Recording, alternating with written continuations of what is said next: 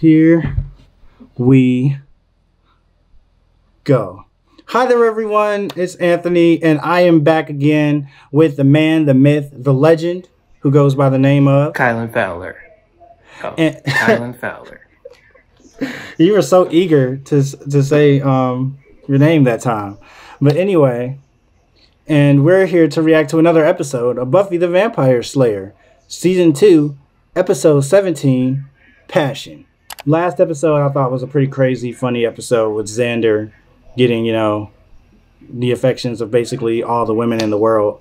So yeah, it'll be a doozy. Yeah, definitely. So it'll be interesting to see, I guess, where they go next. Do you have any predictions for like 2x17 Passion? I think they're gonna take a break from the Xander and Cordelia love affair for a while. Now that they've actually done something with it, I think Oz and Willow will probably have a little bit more shine. Passion, I think maybe something that has to do with Angel is going to happen. I don't know if he's going to go back to being the good guy again, but something passionate though. A crime of passion, if you will. Crime of passion.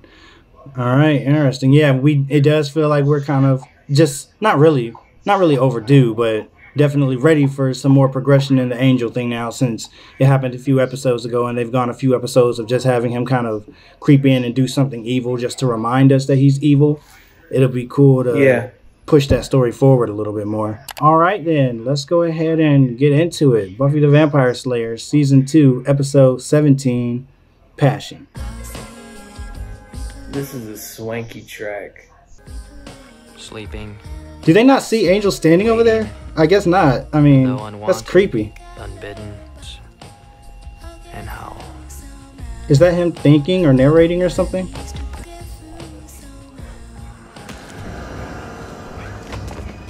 Whoa.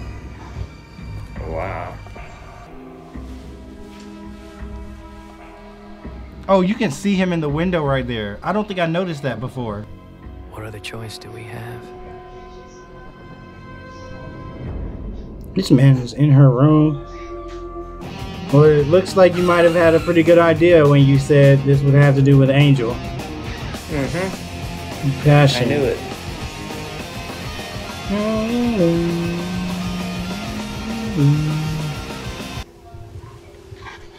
Oh, you know what else I'm excited to see? What? I'm excited to see Angel emasculate Spike some more.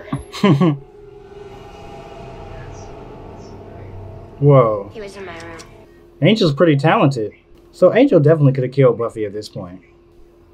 Probably. Or not even probably, definitely. Excuse me, but have you ever heard of knocking? We're supposed to get some books. Isn't it a public library? This is a school library, Xander. Since when? Honestly. Don't forget, I need your sample spreadsheets by the end of the week. Jenny. Both a paper printout and a copy. Wait, what did she do again? She lied. She lied that whole time. She still had good intentions, though. She doesn't seem like she's still with Giles, so. But she was trying to talk to him last episode, right? And he didn't want to talk to her? Oh, that is true. I didn't know I was going to fall in love with you. Wow. Oh, God. That was beautiful. Are you crying over there? Do you want to? A little bit. I just want to be right with you. Don't tell me. He's changed. He's not the same guy you fell for. In a nutshell.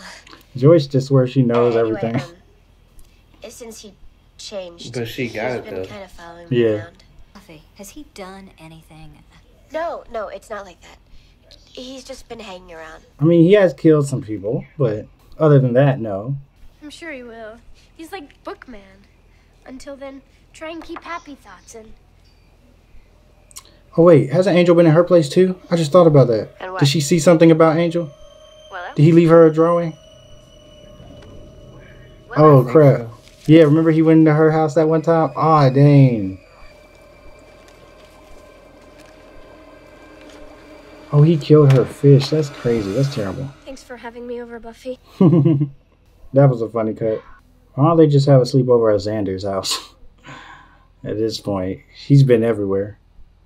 I mean, Angel's been everywhere. Anything I'm not already doing, that is. That's enough! You're just getting all your wishes this episode, huh, Kyland? I told you. That's what I said. Mexico feel. Makes a girl feel. What is it, Ben? Really? What are you gonna give him? His soul. This episode is slow. Shit, it's slow. Yeah. She's here. 5 hours of lesson plan yesterday down the drain. Willow sounds so I'll hurt. see you in class. You know that if I have a chance to make this We're up, good here. Let's just save it. Damn. Oh my gosh. What? That was That scary. was her mom? Yeah. Oh, snap. It's Summers. I just want to get inside, okay? This is so. I'll die without Buffy. I haven't been able to sleep since the night we made love. I need her. Wow, that was really low. Wow. could I see you later? You could stop by my house. Okay. Oh wow. Oh, wow. That escalated quickly. They're going to be getting that freaky on. Floppy disk? I think so. Definitely is. I've That's seen one of those in a while. yeah. You know what I hate most about these things? Oh my god. They're so damn fragile. Why are you getting closer to him? Makes 3. That brings up the intensity. Yeah. He looks so happy. So excited to kill her. He doesn't even have, he's just walking at a brisk pace. But now he's kind of running. Maybe that is running for a vampire. Sorry, Jenny. This is where you get off.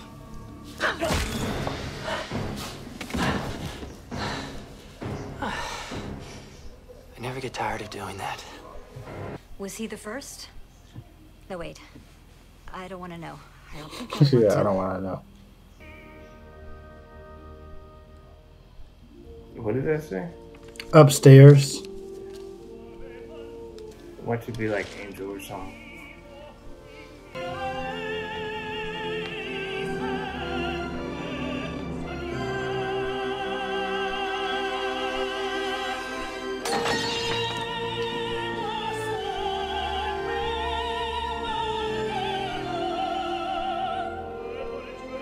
Oh my gosh. Wait a minute. Is she dead? Yep, there's a corner. She is dead. Are you kidding me?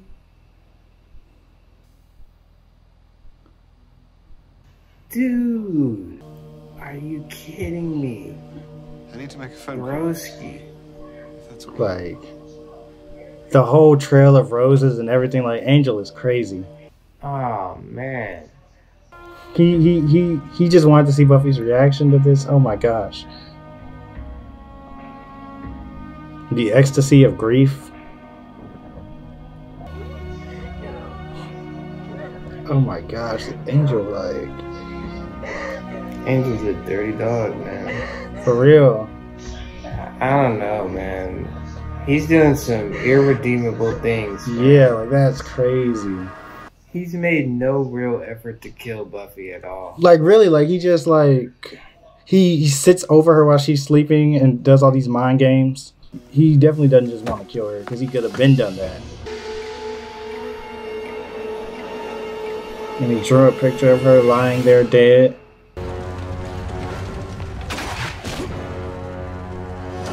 Almost.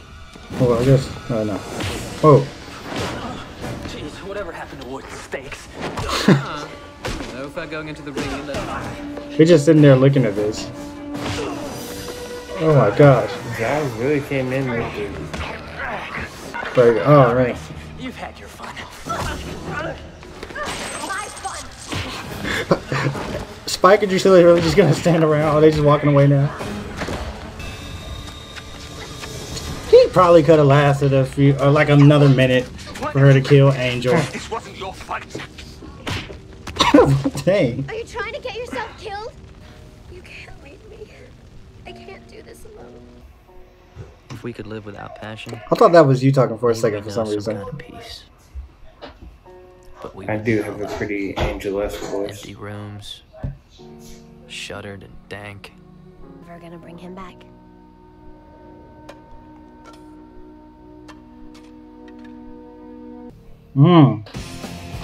Interesting though, I forgot about the floppy disk.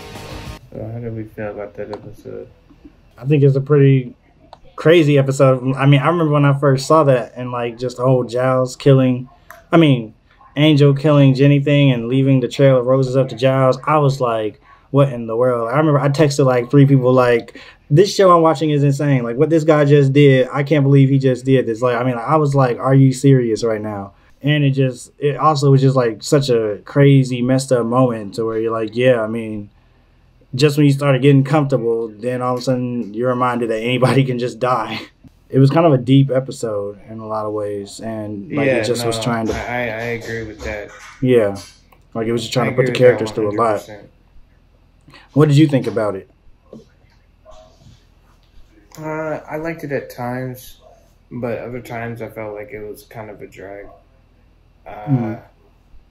Like I liked that they didn't like. I like how I said like they didn't spend too much time with Xander and Cordelia, because we already got all that information from them. I kind of like that they did go with expanding upon Angel.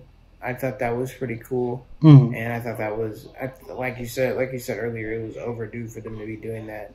But for me, pacing wise, it just felt a little bit slow. And I know, like a lot of stuff happened with like Angel and Jenny, but like it still felt like there wasn't much going on. Yeah, so like, I guess I'm just trying to see where you're coming from when you say it wasn't a lot going on. Because to me, it felt like a lot did go on in this episode. So like, do you mean there wasn't a lot going on because there wasn't like any like, I guess, central like monster to beat that we don't know, or like it wasn't a lot going on because it wasn't like, I guess I just mean like, what would you have wanted to see going on, maybe to add to what happened in the episode? I guess I just mean like it seems like the only thing that really happened was like the preparation and defending from Angel. I feel like it's kind of typical of Buffy to do something like that, but like pair it with like something else going on too. Like they usually have multiple stories going on at one time. Well, I mean, they did have multiple stories because they had Jenny trying to find a way to kill Angel and whatnot. So, I mean, that was kind of like a B story right there, following Jenny, you know, in her, I guess, search to get the orb and get all the ingredients or the instructions or whatever she needed to kill Angel. Because partially, I'm guessing because she wanted to get back in the good graces of, you know, Giles and Buffy, and also just because she wanted, you know, obviously for an angelus, soulless angel, whatever you want to call him, to go away. So I felt like, you know, I felt like that was kind of the other sort of storyline that was going on there. And, you know, Angel leaving his notes and stuff, I guess it was still technically part of the Buffy trying to defend from him, but I thought it was a pretty cool addition because they were just so, like, creepy and weird, the fact that he actually was sitting there drawing stuff out. Well, what did you think about Jenny's death? Like, I guess, just what are your thoughts on that in general? Unexpected as heck, man. I was not expecting that. And I'm quite frankly a little disappointed. Like, I don't know if I really wanted her to die at all. Like, I thought that she was a good character. I really liked her, what she brought to the show. So I'm a little upset about that. But other than that, like, I think it was pretty clever of them to go with that, and very unexpected. Yeah, definitely. And then Giles and being just so angry about it and then going to kill Angel. At least he got a good few shots in and whatnot with the torch and everything. Yeah, for a while I thought he was gonna be Angel. Yeah, it really did kind of look like it. It seems like right now Spike has really just gotten pushed off to the side because, like, he's in the wheelchair. Drusilla's doing more than him. Angel is just, like, emasculating him, like, every chance he gets, like you said. Like, Spike, and then when the fight is happening, Spike's just kind of there. He's like, don't tag in if they didn't tag you in or whatever, and then they just go away. It's kind of funny how Spike, it seemed like he was about to be, like, the big bad of the season, and now it's kind of just, like Drusilla and Angel are kind of just riding all over him, especially Angel. But yeah. Yeah. I thought the conversation between Buffy and her mom, about her being, getting with Angel and everything was, pretty deep because it was like, I mean, it felt like a very real life conversation, even though a lot of aspects of it could be applied to this more, mythological, supernatural world, and her mom didn't know those aspects, I guess, but it was still like kind of everything she was saying still applied and whatnot. So I thought that was a pretty, it was pretty interesting, and it just felt like it was a very real conversation. Like, I felt like the way Sarah Michelle Gellar was playing that scene, like when she was acting in it, like it just felt very realistic. She kind of just had this very sort of, detached kind of vibe, like, I really kind of wish this wasn't happening, but I know it has happened, and I'm kind of embarrassed to be here. I'm ashamed to be here, but I also want to talk about it at the same time because I don't, like, this is the best person to confide in, and it felt like she was playing all those emotions, like, at the same time, and I just thought that was a pretty, kind of poignant, powerful scene. Well, what do you think is going to happen now? Obviously that floppy disk fell to the ground at the end there. That seemed to maybe suggest that there might still be hope that they can restore Angel's soul. At this point, do you even want Angel's soul? At this point, do you even want Angel's soul to be restored? Do you think, like, they can do it? If they did do it, do you think anybody would even be able to, like, forgive him? Like, what do you even think about all this? What do you think is going to happen now? I think that at this point with Angel, I feel like if they were to restore him now and try to make it seem like nothing happened, it would be weird. Like, I feel like if they restore him, they're gonna have to give him some type of punishment for him to redeem himself from through all that. Even though it wasn't necessarily his fault, like he was still doing all this stuff. So people are gonna be like, "Yo, this is weird that you're back now. Like, I don't trust you." You know what I mean? Yeah, it's like not only just the characters in the show, but us as an audience. It just makes us see him so differently. Like, because it's like, yeah, it kind of wasn't him because, he didn't have a soul and it was the demon inside of him and all that stuff. But at the same time, it was him. We are looking and seeing and hearing him do all this stuff. So it just feels like this is the exact same person. Like Buffy said, it's hard to imagine it's the same person. And I feel like David Boreanaz does a good job of playing that as well. Like, have we talked about that yet? Like David Boreanaz's sort of switch in character now that he's playing, the bad angel versus the good angel. Like, what are your thoughts on, what are your thoughts on his performance? I think he's doing a pretty good job. Like, he seems to have not really, like, it doesn't really seem like to have, like, be like a really that much of a transition at all. Like, he just kind of like fell right into it. Like, one minute he was good and wanted to be all with Buffy and all this, but then the next minute he's just like terrible and like a horrible person, like a true villain, He seems to be having fun with it.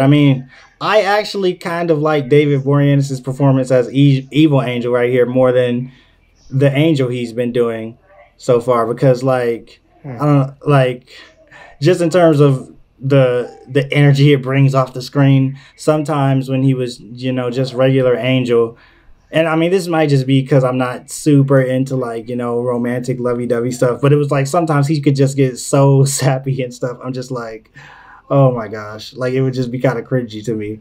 But I'm not saying it's bad. I guess that might just be me. But like this new version, it just seems like he's so like, he's so cold-hearted, and you really kind of feel the evil emanating off of him, and it just feels like a very convincing performance. So I kind of like, and just in terms of the acting from David Boreanaz, I kind of am enjoying him as Evil Angel more than Good Angel.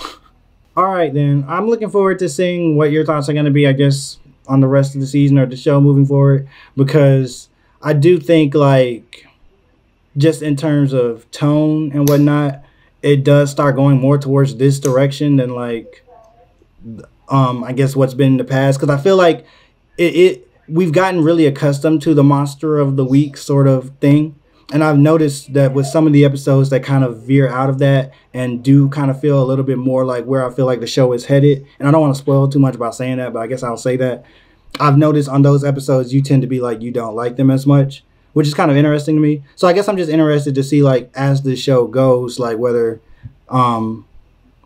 it grows in that style and you start to like it more, or if you get more acclimated to it, or if maybe you end up being the opposite of a lot of people and actually like the beginning of the show more than the rest of the show.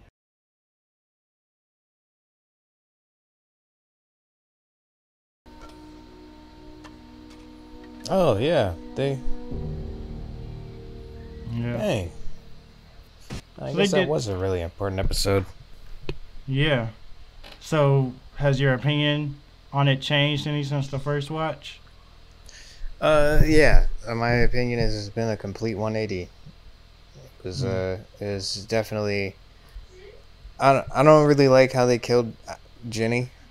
Because like I was rooting for Giles and Ginny to be together, you know. So like, I don't like how they killed Ginny, but I'm not mad that they did, you know. Because it's like you said, going into this, like, no character is safe. Yeah. Like, and I mean, it kind of was like that in the season 3 finale, or in Dead Man's Party, where that dude who was smoking a joint had his neck snap. Like, I really feel like it's literally like anybody can die at this point. Like, I wouldn't even if they killed Xander, I wouldn't even be surprised. Yeah. Dang, why you call Xander out specifically like that? You got something because against Xander? No, my point is that I just feel like anybody can go at the drop of a dime. Oh yeah, definitely. That seems to be the case. I mean, like, they don't want you to get comfortable at all. I definitely think that this episode really started to set the tone. I mean, obviously this tone had kind of already been set for the rest of the season, but just like in terms of, like, we talked about how seeing Buffy happy at the beginning of this episode, obviously she already had a lot to be sad about leading up to this. But it feels like this episode was really probably that tipping point to where, like, you know, she was as kind of sad as she is for the rest of the season, you know, and just as literally hopeless, because this seems to be the episode where she accepted that she was actually gonna have to kill Angel, you know, like, because she agreed with Xander and everything. Like, before that, she seemed to have some level of hope, but it seems like this is the episode where she kind of came to terms with that, and, you know, had been pretty sad about that and felt kind of hopeless about that ever since. So this was definitely a pretty pivotal episode, I suppose you could say.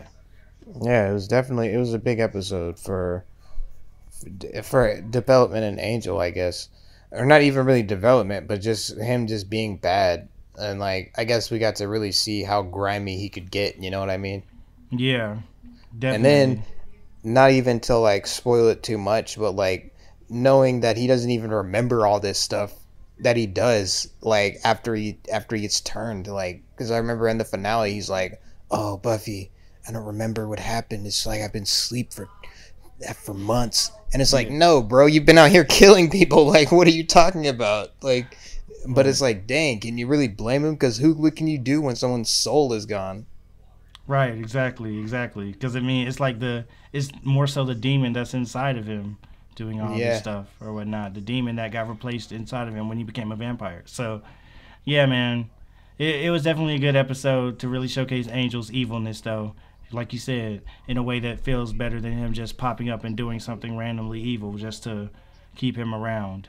So that'll do it for our thoughts on this video. Comment down below. Let us know what you thought about it. Like the video if you liked it. Subscribe if you want to see more.